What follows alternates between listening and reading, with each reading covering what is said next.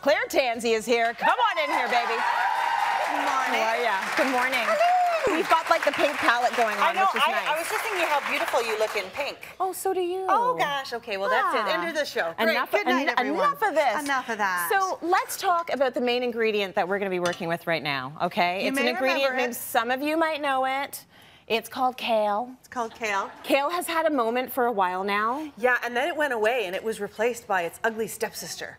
That's cauliflower. Right. That's right. Yes. And then cauliflower got all fancy with herself. Yeah, and now she's $9 a head. That's right. So guess what? We're going back to you. Kale is the new kale. She's hot. Yeah. Yeah. We like her. Kale is the new kale. So we're going to do a lovely, oh, it also makes a wonderful pointing stick. We're going to do a gorgeous kale, bean, pasta, sausage soup. You said pasta. I know. I'm into it. I know, right? I like it. It's comfort food, but it's healthy comfort food. Yeah, for sure. And then we're going to make a little kale smoothie. Very nice. So that gets your morning started off right because you're getting all sorts of amazing nutrients in there, and I have a secret about my kale that you have to stay tuned to okay. find out about. All right. So kale and sausage, really magical combination in terms of flavor. And I'm just going to, I started by taking my sausages out of their little casings. Yeah. Which I didn't really feel like doing on camera. So no, because it's gross. It's kind of, you know. I mean, you got to get it done, but it doesn't look cute. It doesn't, and if you have a child in the house who likes squeezing things, get them to do it. Yeah. And just wash their hands. And then that goes in. Now, officially, you're supposed to take the sausage out before you add the vegetables, but I just can't. Just you know, I just can't even. So a little bit of carrot, onion, celery in there, as I like to call them, the very hardy overwinterers. Yes, overwinterers. They are, and they're the combination you use for the base of, you know, so many things. Exactly. Tracy, put the beans down. Do it? No, put the beans down, Tracy. Right. What the heck? You're getting a little ahead of yourself. I felt like you wanted beans in there right now. So once that cooks and the vegetables get a little bit soft, then we're going to add some broth and some water. Well, am I allowed to do that part? Yes, you are, my darling. You tell me when to stop, okay? Chuck the whole thing in. You know what I'm like? If I'm opening something, I just want to use the whole affair. You're really big on that. I know. Even when the recipe totally doesn't call for this much. I add the entire thing. Whether it's chicken broth or tomato paste or a bottle of wine. We're doing it. It's not going back in the fridge. It is not going back in the fridge. That's fine. So thank you very much. So this then just simmers away for a little while. Yeah. And now I'm just going to add, I feel like this is too easy. I feel like I should do something more. Well, that's a good thing because this means we're making it tonight for dinner. It is. Half a can of beans. Why only half a can, Claire? I thought you just said you liked adding the whole can. Well, you can use the other half can of beans in a dip, or you can throw them in a salad. Smart. But the thing is that we all know about sodium and health and how you should not be having too much sodium in your life. Right. And one of the secret places where sodium hides is in canned goods. Absolutely. So canned beans and also this you did low. I did. We always do low, always do low.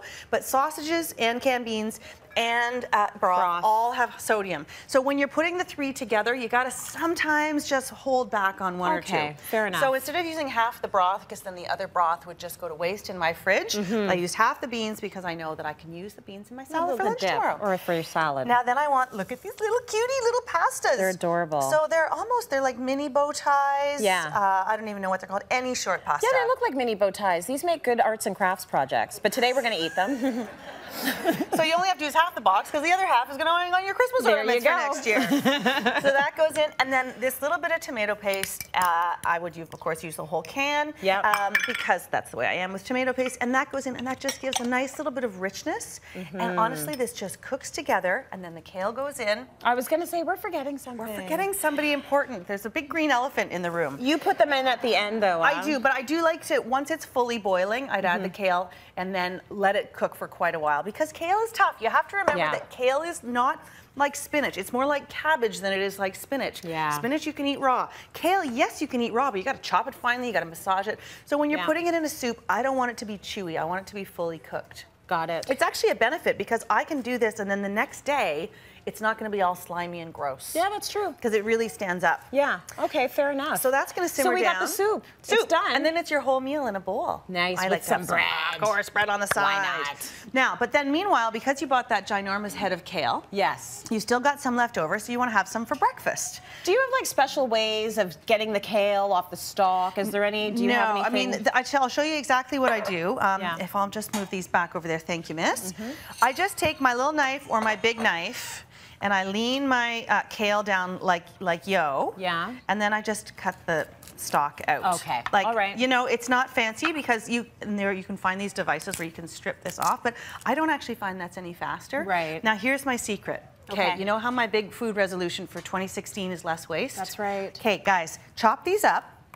Okay, I was just putting my finger on the sharp side of the knife. Don't do that. That's a Tracy wow, Moore that move is, right there. that is cooking 101. Then you chuck these in a plastic bag and put them in the freezer. Okay. Now they have to be frozen because when they freeze, ice crystals form in them and it breaks down the cell structure, Yeah. and you can put them in a smoothie.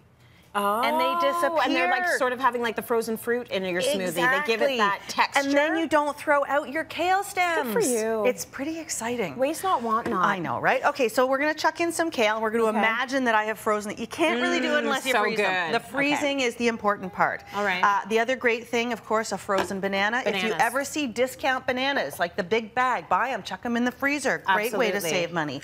Big, beautiful, huge lump of peanut butter. That makes everything better. It does. Really, I love really peanut so butter. good. I know you can't send it to school, but my goodness. If you can eat the peanuts. I just had a thought here. There That's we go. a great idea. It's a handkerchief. It's a miracle. A little bit of AJ, apple juice. Okay. So But you're putting oil in there. I'm like, this is weird. This went from like delicious to weird. smoothie. No, the thing is with kale, you gotta have some sweetness in there. Because, Yes, you do. Oh my goodness. And then you just blitz the heck out of this and it And you becomes get this that. beautiful smoothie. And that cute little container, I like that. I know. And then you're getting kale. It is good. I like that your recipes, they always are full of flavor, but really good for you. And fast. And really, really fast.